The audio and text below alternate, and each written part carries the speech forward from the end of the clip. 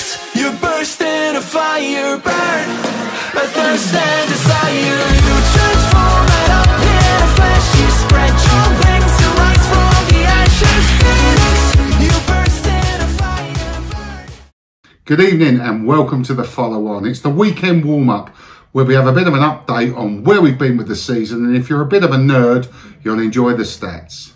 So with Director of Cricket Barry Hills, Baz, just give us your update of how you feel the season's gone so far. Yeah, so far so good. One's at top of the league. Twos were top of the league till last week when Churt decided to fold their second team and give us a bit of a lesson. Got a threes team in, which was unexpected, so it's all going well, really. When did you think we might get a threes? Did you think? Yeah, I was thinking next year. I was thinking a few friendlies this year, but I think entering the league has made availability go up because some people don't want to play friendlies, they want to play league cricket. So this week I think we've got 37 to choose from, so we're going to be having 4 on a Saturday with no game of cricket. Brilliant. Well done, Baz. Thanks, mate. Thank you.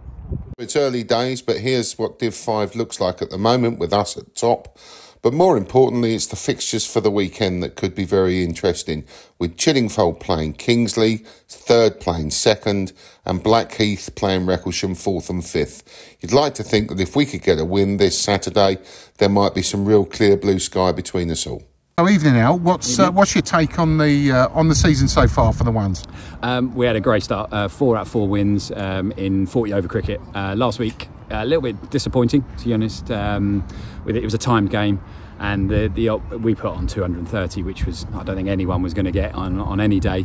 But they just padded out, which is a bit of a shame because it doesn't, in my mind, it doesn't promote positive cricket. But it's the game that you got to play next week. We just hope that we'll bowl them out as sooner. Yeah, it's all about winning the toss, isn't it? Yeah, unfortunately, yeah, they were always going to bowl. I was going to bowl as well, and unfortunately, they just decided that they couldn't get that 230, so we're just going to pad it out. What's your take on Div 5? Has it been noticeably more difficult, do you think? I'll be honest with you, no, not really. What you'll notice is that they'll have an extra bowler who's putting it on a length, etc., and putting it in good places. Batting's not really been much different. I don't think we've conceded more than 110. So we've been bowling really well. We've got some great guys in this team now. It's going to be brilliant, and then the seasons to come. Just looking forward to captaining the Phoenix. All right, thanks, Al. Thanks ever so much, mate. Cheers. Here's Div 7, and as you can see, we're just outside promotion in 3rd place, and then our fabulous threes at the bottom in 12th, picking up points, doing a brilliant job. There's interest within these fixtures as well, as the twos are at Tongham at home to Elsted, and then the threes are at home at Frimley Green Rec to Bagshot Lee, Shelford at home to Hazelmere, and one of those obviously having to lose. If we can get a good win on Saturday, we're back in it. So, Yokes, how's the season for you so far in the twos? It's going really well at the moment, yes. So we're a bit unlucky with a loss last week, but we've got 3 wins, 1 loss, so you can't grumble. We're nicely positioned, aren't we, mate? Yeah, we've got a strong team.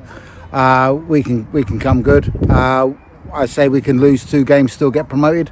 So we've got 1 game in the bag, but let's go and beat everybody else instead. Well done, Yokes. Thank you. Come on, you Phoenix.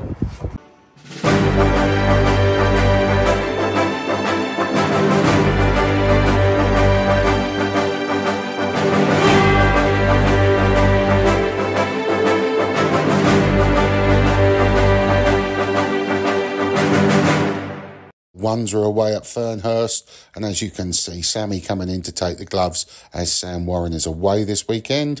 Here's the twos looking to bounce back. They're actually playing their game against Elsted at Tongham. Rich Turnbull behind the stumps. Here's the threes at home at Frimley Green Rec to Bagshot Lee. And as you can see behind the stumps, we take your pick really, Mark, Sahil or Sagar. Highest individual scores so far this season has Alan with his 107, then Sam with an 86 and 81, Annie on 58 and Joe on 57. Highest partnerships seen Sam Warren and Alan Doyle 182, then Sam and Tom on 100, then Alistair and Anu on 96, and then Alistair and Ginto on 75 not out, and then 69 for Sam Warren and Joe Warren. Then finally, the best bowling figures of the season. 7 for 17, our new club record from Charles George. 5 for 17 from Baz. 4 for 23 from Tom. 4 for 24 from Taddy.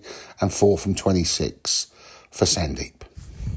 So good luck to all our teams this weekend. Thank you so much for watching. Come on, you Phoenix. Phoenix, you burst in a fire, burn a thirst and desire. You transform right up in a flash. You spread